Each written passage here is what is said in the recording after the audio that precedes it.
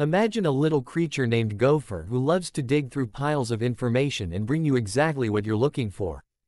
Gopher was invented at the University of Minnesota, where their mascot is the Golden Gopher, and it's a clever way to search for and retrieve information using a text-based interface.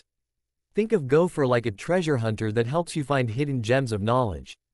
It works by using a client-server structure, where a special program called a Gopher client is used to search through Gopher servers. These servers are like treasure chests filled with documents, articles, programs, and other valuable information. But unlike the web with its flashy hyperlinks, Gopher uses menus of links to navigate between documents and programs. It's like flipping through a book or exploring a map with different paths to follow.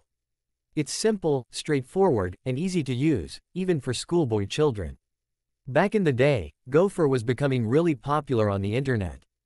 The University of Minnesota even started a licensing program for it in 1993. But then something new came along called the World Wide Web, and it quickly stole the spotlight. With its fancy hypertext and colorful images, the web became the go-to way for people to search and browse for information. But don't worry, Gopher is still around. There are still some servers and client programs that use Gopher technology, and you can still experience the thrill of uncovering hidden treasures with Gopher's simple and efficient text-based interface. It may not be as flashy as the web, but it's a unique piece of internet history that's worth exploring.